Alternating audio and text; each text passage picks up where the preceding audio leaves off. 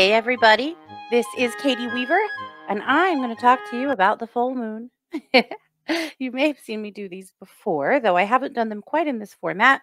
We're going to try this and see what happens. So, I'm going to talk a little bit about the full moon, and then we're going to do a collective reading for the full moon with the fairy tale tarot deck. So, this is going to be fun. So, the moon is full tomorrow, August the 3rd. This is the Sturgeon Moon. Yeah, the Sturgeon Moon. Why? Because once upon a time, when this moon was named, all the moons have some kind of funky name, like the Beaver Moon, or, you know, there's a lot of jokes there. I won't make them. But the sturgeon in the Great Lakes and Lake Champlain were said to be much easier to catch during a full moon, and particularly this full moon. So it got the name the full moon. What is a sturgeon anyway? Sturgeon are these enormous ancient fish. They are considered to be prehistoric. They are in lakes all across the US and probably the globe, but I know of them where I live. My dad caught a sturgeon once. The guide told him that it was over 100 years old. Now, sturgeon are catch and release. You can't keep them. You shouldn't keep them. What the hell would you do with that much fish? And ancient fish too. That doesn't seem like a good time. But anyway, sturgeons are pretty amazing. So we're in an amazing moon. Couple of things to know about this moon. This moon is going to be really emotional. I know that's what we need. More emotional stuff right now, right? But that's the word on the street. This moon is pretty emotional. So don't do anything too hasty. Don't cut off all your hair. Don't elope. Don't buy a new car. Just sit back a little bit. You can let plans start to form. You can get excited. Just give yourself a minute. This isn't the time to really have to own up to any buyer's remorse, is it? So be a little careful. Also, know that because it is such an emotional moon, we will probably see some emotional outburst here or there. Maybe from us, maybe from people around us. Be gentle, be kind, and please be forgiving because everybody's having a hard time right now, right? Alrighty. Well, I already pulled a card, so I'm going to tell you about it. This, of course, is from the Fairy Tale Tarot deck.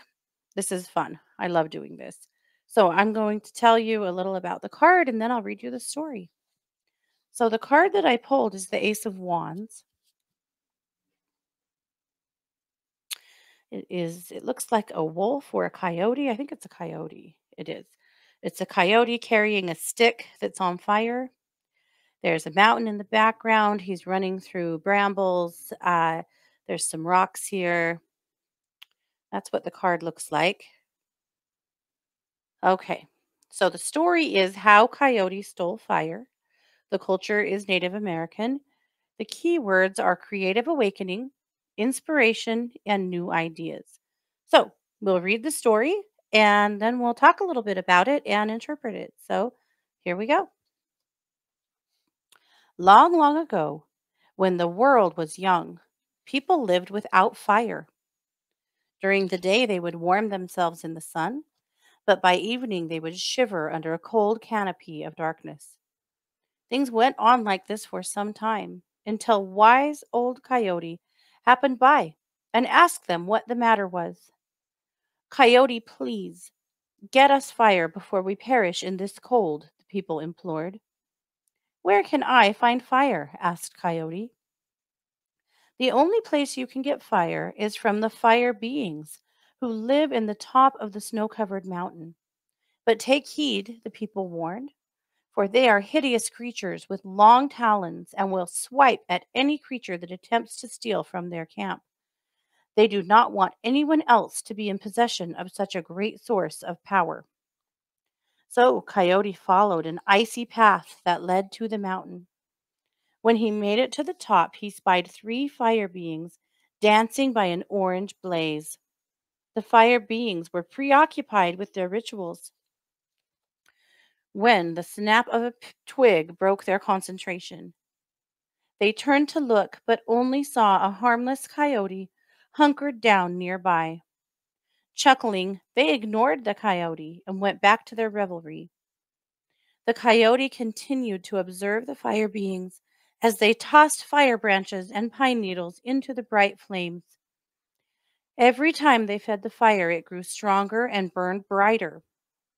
The coyote then scurried back to the dale and called a meeting of his animal friends, saying, "We need to figure out how to get a piece of the fire being's fire." The animals agreed to help and formulated a plan.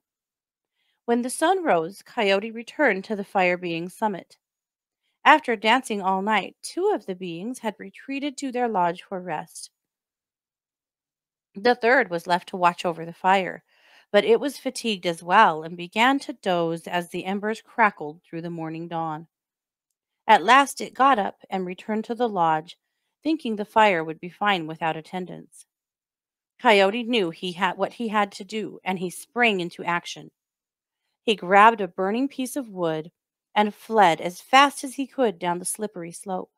But it wasn't long before the fire beings were on his trail and in hot pursuit.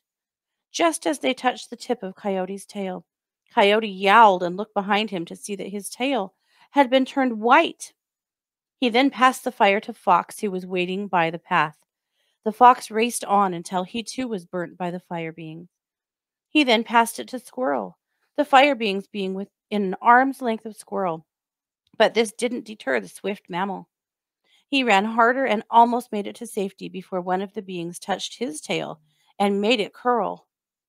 Squirrel practically flew to Chipmunk as he dashed out of his hiding hole and joined the relay. The fire beings tried to grab and claw at Chipmunk, but only managed to scorch his little tail as he passed the branch onto Frog. Frog grabbed the branch with his wide mouth and jumped as far as he could. The fire beings grabbed his tail too and ripped it right off. The now tailless frog did not flinch. He kept jumping until at last the branch flew into the wood.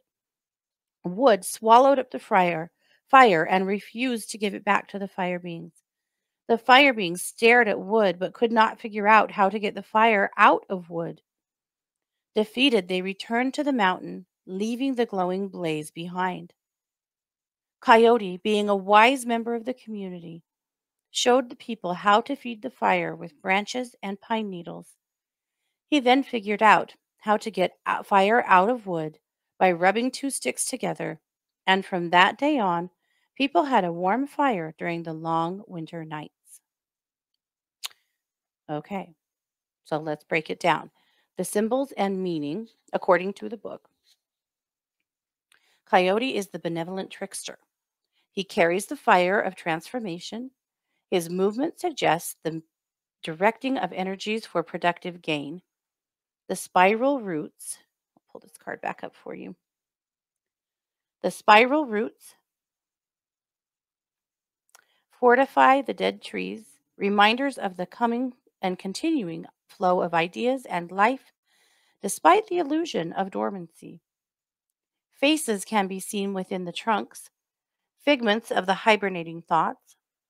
The squirrel in the background is swift and energetic. The smoke's trail extends to the forest and mountains in the background, illustrating the journey down the treacherous path. The mountain is the center. To climb it is to ascend to a higher place of awareness. The mist evokes a new sense of majesty or mystery. Nothing is set in stone. Rather, all is permeable and subject to change. The feathers attached to Coyote's adornments suggest freedom, possibilities, and clarity. All right. So here's what the author has to say about when you pull this card. Our inner creativity has a chance to ignite into a period of renewed inspiration. By letting go of past perceived failures and allowing ourselves to absorb new energies, we can explore evocative ideas with reclaimed enthusiasm. So there you go.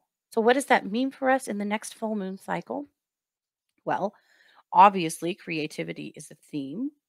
Really, really grasp that creativity as it comes up for you. Again, right over the full moon, don't do anything too hasty. Just let things marinate. Don't be too wild. But that's just for a couple of days, right? And then take some action. Maybe at work, you can see how something could be doing done more efficiently. Maybe it's at home. Maybe it's a new creative project for you. Maybe it's a partnering. And that's the other big part of this, the community piece. Everybody helped, right? Everybody helped to reclaim the fire. So, how can you work within your community? How can you partner with others, especially right now in such a, the climate that we're in right now of people being so divided and angry? How can you partner with others? How can you cooperate and collaborate at work and at home in ways that benefit you and benefit the community at large? And then Coyote. He's our trickster, but he's also our hero, right? He was patient. He waited for the right time. He asked for help. And then he offered the knowledge that he had to keep the fire going. Coyote is all of us, right? He's learning how to solve problems, how to solve them in efficient ways, in community related ways. He asks for help. And how often do we forget to ask for help and to collaborate with others? So I think there's a lot of great lessons to be learned from this. I feel like the next 2 weeks could be really powerful for a lot of us. So let's embrace this full moon. Let's not forget Coyote and how he stole fire and gave it to the people. And be sure that we are also creative, thinking out of the box, and working within community to help to strengthen ourselves and others around us. So there you go. Thanks so much for being here. If you'd like to learn more about me, just go check out katie-weaver.com. And as always, be sure to subscribe and share. Take care, guys. Happy full moon.